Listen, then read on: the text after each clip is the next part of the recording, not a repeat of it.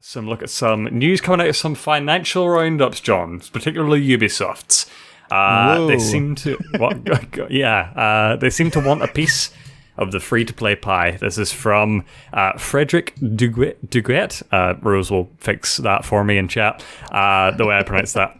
He's the CFO of Ubisoft, and he said during the earnings call, in line with the evolution of our high-quality lineup, there is increasingly diverse. We are moving on from our prior comment regarding releasing 3 to 4 premium AAAs per year. It is indeed no longer a proper indication of our value creation dynamics. Additionally, we are building high-end free-to-play to be trending towards AAA ambitions over the long term. This is purely a financial communication evolution and does not change the fact that we continue to expect a high cadence of content delivery, including powerful premium and free-to-play releases, as well as continued expansion of our post-launch plans with an increased focus on growing out our biggest franchises. John, what does that mean in human speak? Look, we know we give you so many games, and they're these high quality AAA games, but I think Ubisoft, like you said, wants that free to play pie. I think they want the living universe pie where people are in there like Destiny and all that stuff. I think this is our next. This is me going out on a whim. I think this fits perfectly for like the Division. Mm-hmm. I think the Division going free to play where you have the microtransactions. I think that would work really, really well. And I find it odd and very interesting though, because every single time like Ubisoft comes out with a new game in the sense of like Watch Dogs, well, it didn't do too financially bad, but like Assassin's Creed, banger every single time. The next iteration because they know what they're doing. So I think this is taking that idea of like those live-in games, and you can just jump in whatever you want, but they can piecemeal you to get a new gun or the awful word that is called Battle Pass. I can see them actually doing that one too. And I read this article, and the first thing that came to mind was The Division, and it fits very well in that world and that concept, especially if you like put the two groups together, whatever the Division 3 could be, and just, you have that. I think that'd be interesting. Let's see how Ubisoft actually like handles it. Mm-hmm. It's pretty hit or miss with them. Yeah. I was looking into their financials, and I found some stats that makes it clear like why they want to go this way. So obviously their sales are up massively over the past year since the pandemic and other reasons and new console launches and all that. Their digital revenue is a big part of that. Where it gets interesting is you look at a stat they call player recurring investment, or PRI. This is what they use as a catch-all term for digital items, DLCs, season passes, subscriptions, advertising, etc.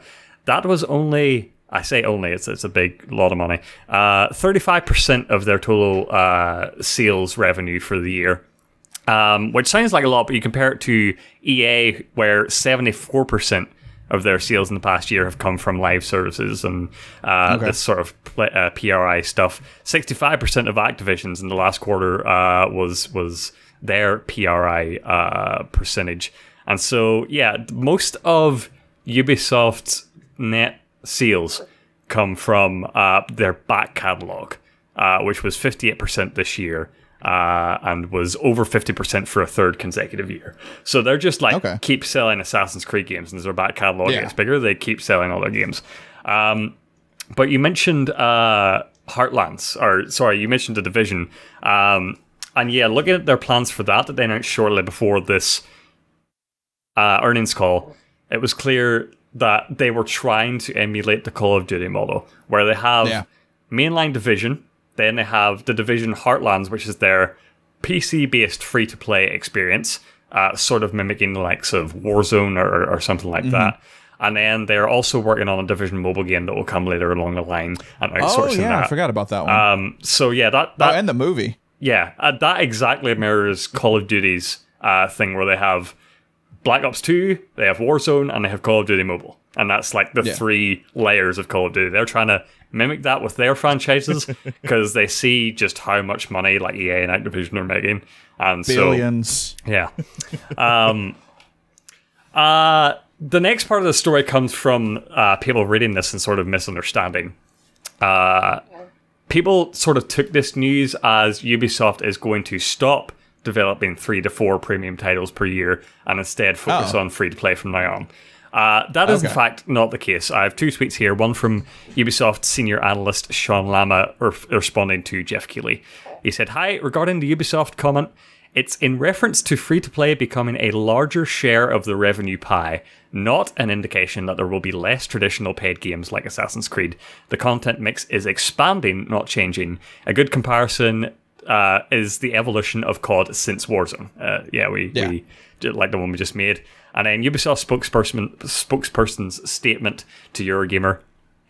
We are excited to be investing more in free-to-play experiences. However, we want to clarify that this does not mean reducing our AAA offering. Our aim is to continue to deliver premium experiences to players such as Far Cry 6, Rainbow Six Quarantine, Riders Republic, and Skull and Bones, to name a few, while also expanding our free-to-play portfolio and strengthening our brands to reach even more players. We will get to that. But yeah, Skull and Bones? We'll get to Skull and Bones. Skull and Bones is a whole other egg to crack. There was just a misunderstanding in the language, and I think they were expecting this and trying to get ahead of it. They were very much like, and you can, like, when you reread the initial passage about like how they phrased it, it makes sense, is that they're going to continue to make 3 to 4 AAA games, and that is very important to them, but it's not going to be an indication of how valuable their product is as a whole because of how much money they expect this live server shit to make, which is a fair assessment. I'm following this. In my head, I'm still kicking around some ideas of different games that could go this free-to-play model. What would happen if they did Beyond Good and Evil 2? We don't know what. We don't know what that game is. No, I was just like, we have no idea. What if it's just this open world game? And I mean, we have Joseph Gordon-Levitt in there too, doing all the stuff behind the scenes with all the art, some of the art and some of the music and whatnot. What if it just becomes a free to play thing and they actually like make it a live-in world? That would disappoint the hell out of me, John. Yeah, that would piss me off. They've tried free to. They're like only dipping their toe into free to play. They are way behind the curve on this, which is why they felt the need to. They had what was the dumb game? Roller skate neon, roller skate round the ring, fight each other, roller skate game. Oh hell! Forget the name of that. I know what you're talking about. Roller Champions. That was it. That didn't do so well. But that was like their first like dip into free to play. Also, it was rollerblading. Yeah, also it was like a new IP as well. So like I think they're trying to leverage their existing IP to try and like boost their free to play stuff. But no, they were like, again, as I say, I feel like they were expecting this to be misinterpreted. So throughout this earnings call, they were driving home a big focus on back catalogue and a diverse portfolio. This is a quote: "Our decisions will always be dictated by the long-lasting value of our diverse portfolio." They see this as a long-term growth strategy. They're expecting growth next year from their back catalogue. They're still expecting to launch big games this year, as I mentioned before, like Far Cry 6 and Rainbow Six. John, could you wager a guess at what the top 5 contributors to PRI were for Ubisoft? What's the biggest live service microtransaction-y franchises for them? I'm gonna say Siege. Siege is number 1. Rainbow Six Siege is number 1 for them. Assassin's Creed. Assassin's Creed number 2. Number 2. Yep. Okay. Jesus. A franchise we just talked about trying to emulate Call of Duty. Yep, The Division. Yeah, The Division. Okay. The next 2 I'll just give to you: For Honor and Ghost Recon are the other 2. I keep on forgetting about For Honor. I forgot they did that one. Damn it. Still going strong. Yeah.